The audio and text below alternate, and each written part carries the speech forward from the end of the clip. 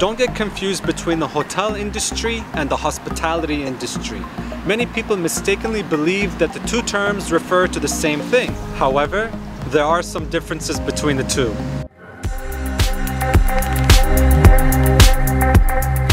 Today we're going to start off by talking about what hospitality management is, how hotels are being operated, and what are the important departments in a hotel. But first, what is the difference between a hotel industry and a hospitality industry?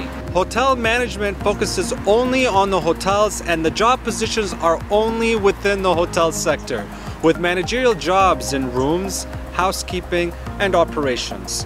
Hospitality management, however, is an umbrella of different industries including restaurants, bars, cafes, travel and tourism, accommodation, events, casinos, and so forth. What you need to know is it's the hotel manager's job to ensure that the hotel is always warm, welcoming, making guests feel like they're at home, and providing a service that exceeds the guest's expectations. The relationship between the host and the guest is referred to as hospitality. For example, if you invite a friend over to your home, you are the host, and you will be performing hospitality by serving your guests' needs. People from all over the world rely on hospitality.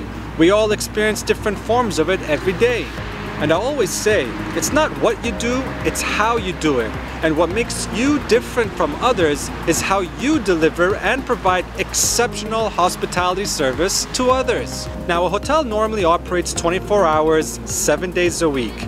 It can be very challenging, very stressful, long hours, physically exhausting, and sometimes, I'm sorry to say, you will not get weekends off. And if you love to provide a service for others, seeing smiles on guests' faces, then you should consider a career in hospitality. It's a lot of fun, but it can be challenging. Now, there are two main divisions in the hotel. We call them the revenue center and the support center. The revenue center is basically the departments where people are working there for the purpose of generating income. For example, rooms. Front office is a revenue center.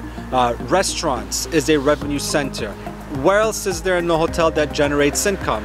Spa. People go and they pay for treatments. Therefore, it's a revenue center.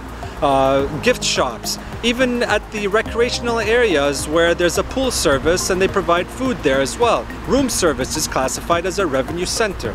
However, a support center is the areas in the hotel that the purpose is not to generate income, but to support the revenue centers. Like, for example, you cannot sell a room without it being clean, so housekeeping supports the front office in order for it to sell. You cannot serve guests without having people. Therefore, human resources is classified under support center. The accounting department is considered a support center. Sales and marketing, without them, we won't be able to find prospects and get new clients. Now, there's no transactions going on there, there's no revenue being generated, so they're classified under support center.